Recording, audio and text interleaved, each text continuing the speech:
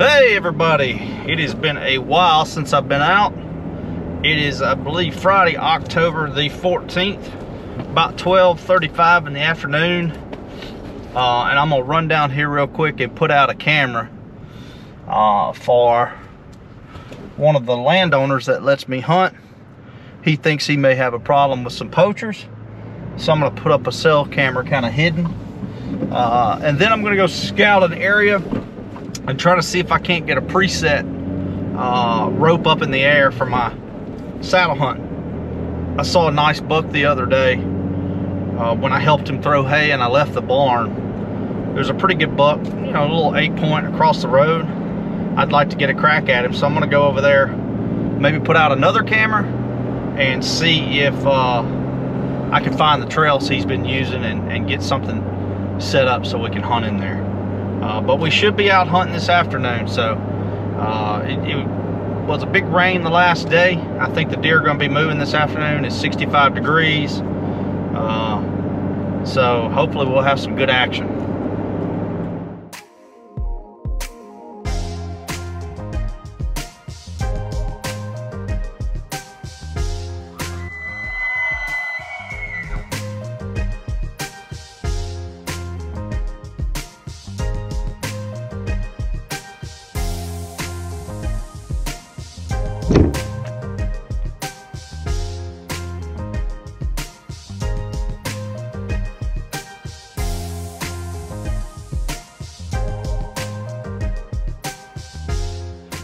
We just set up our camera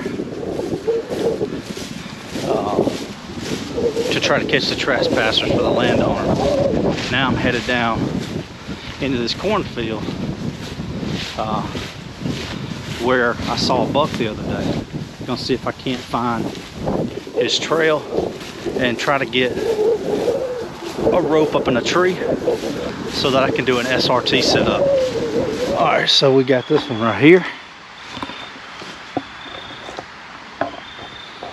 Hopefully it'll take their picture coming down these trails.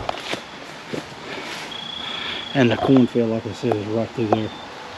I'm gonna put one more camera up and see if I can't get a rope in the tree to maybe hunt this weekend. All right, we're back in the truck. We got the three trail cameras put up on one of our private properties. As I said earlier, one of them is for trying to catch some trespassers that the landowner thinks are coming through his woods. The other two are trying to get a picture of a buck that I saw the other day. I got a saddle hunting preset set up, but the wind is not quite what we want for that spot. So I'm gonna head down the road and go to another spot that I've hunted this year that I've seen some does. See if we can't get on one. I would think they'd be moving this afternoon since it stormed so much yesterday, but only time will tell. So I'll see y'all in a bit from the tree. All right, we're making our move. I've already seen deer in fields on the way, so I think they're gonna be moving early tonight. Hopefully I can get in here quiet, get set up, and not spook too many out of here. It's tough because I have to walk really close to their bedding, but I'm pretty optimistic about seeing something tonight. May not get a shot, but we'll try.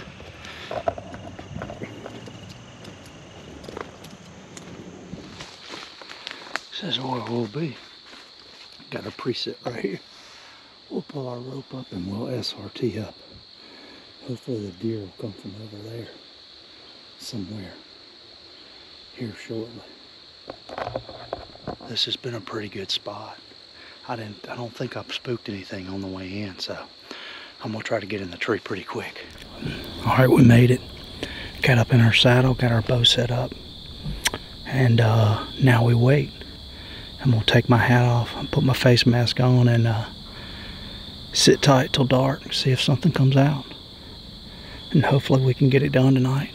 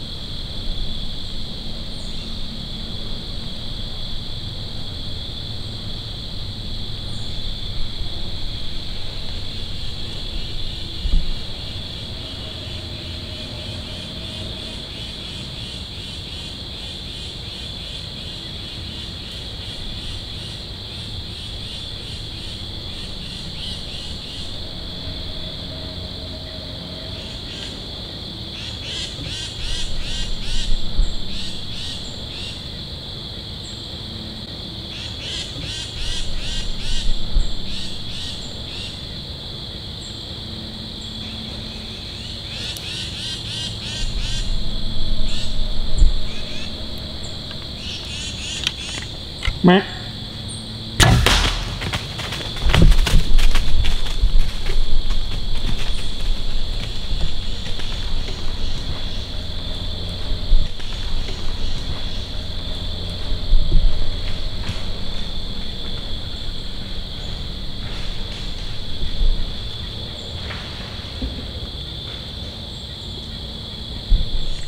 Meh.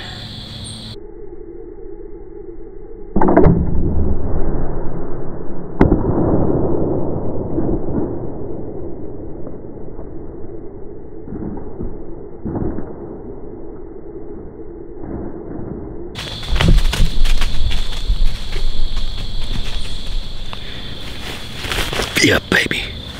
Do it then. That was pretty early. We hammered that one. She came right on in here, probably 15 yards.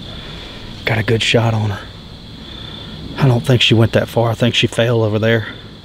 So I'm gonna take my time, hop down and see if I can find her, because I forgot my flashlight. So I need to try to find her before it gets dark out here.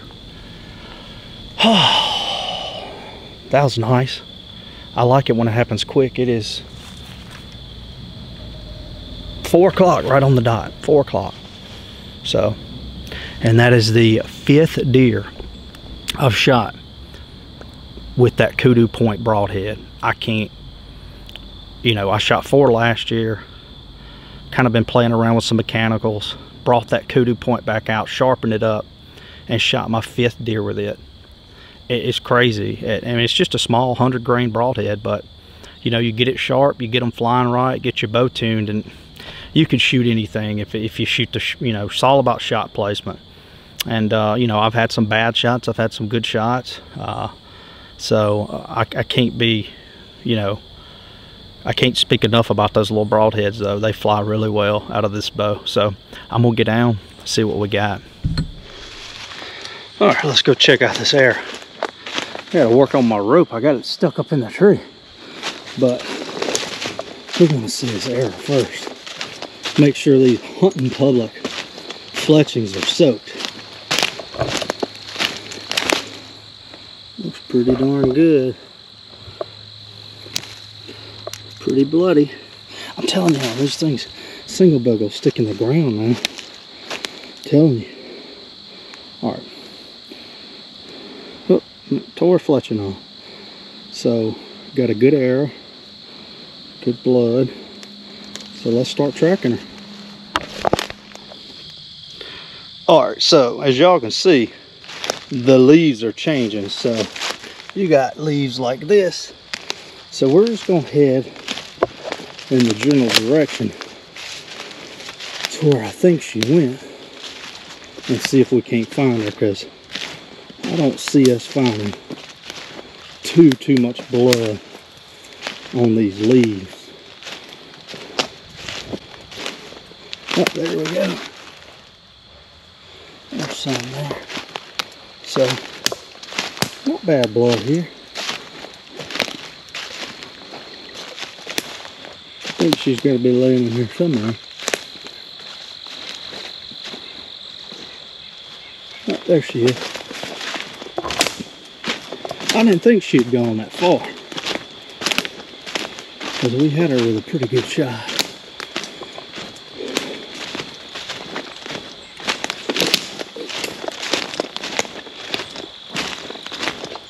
Good sized doe too.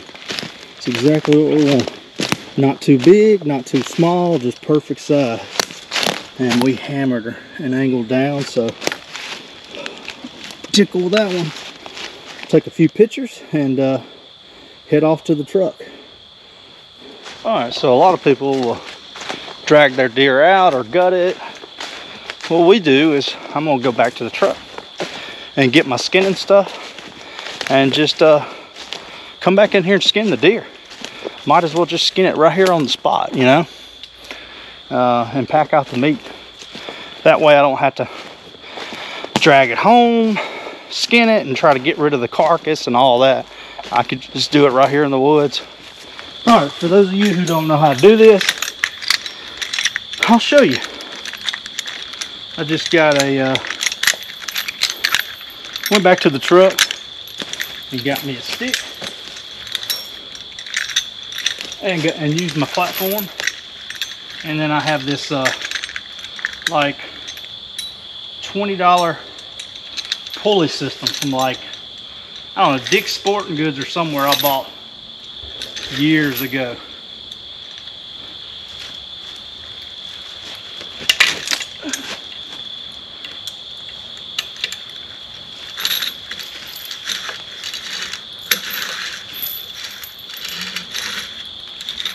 Got my slack all tangled up. But yeah, I'm using my platform to hang this deer. It's pretty simple.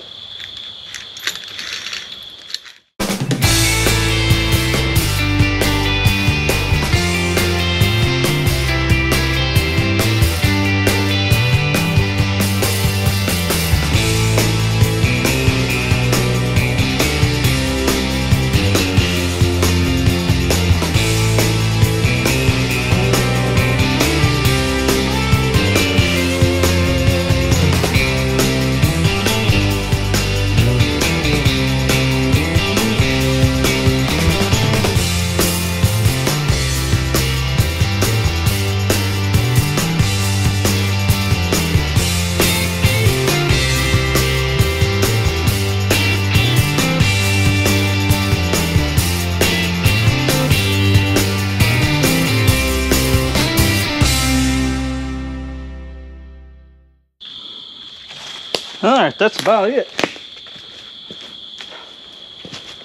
We've got her boned out, skin up, and I put everything in white meat bags, and we'll pack her out. Pretty easy. All right, well, I hope y'all found this useful, especially me skinning it in the woods. If y'all like these videos, just smash that like button, subscribe to us on YouTube, and follow us on Instagram and Facebook. We'll see y'all soon.